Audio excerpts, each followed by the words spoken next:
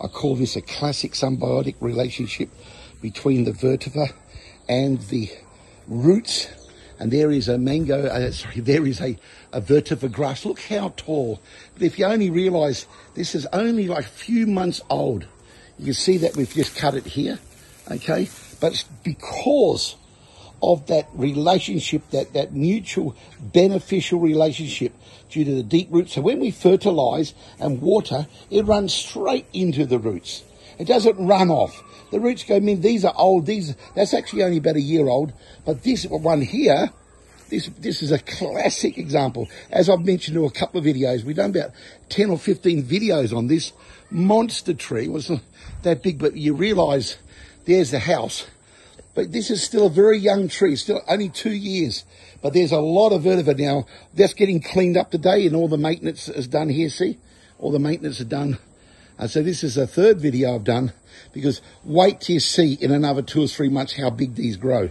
But that relationship, that symbiotic relationship, that mutual beneficial of any tree, it doesn't matter.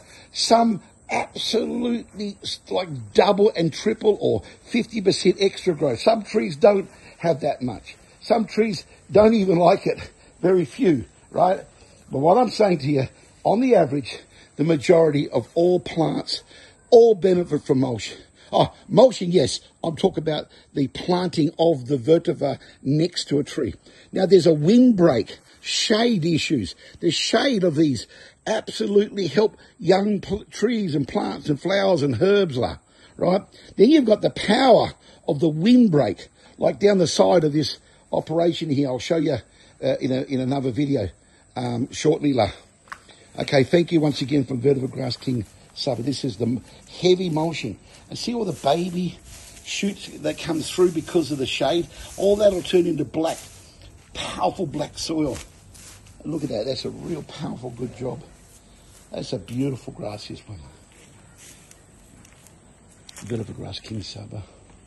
We've got over 1,000 YouTube videos.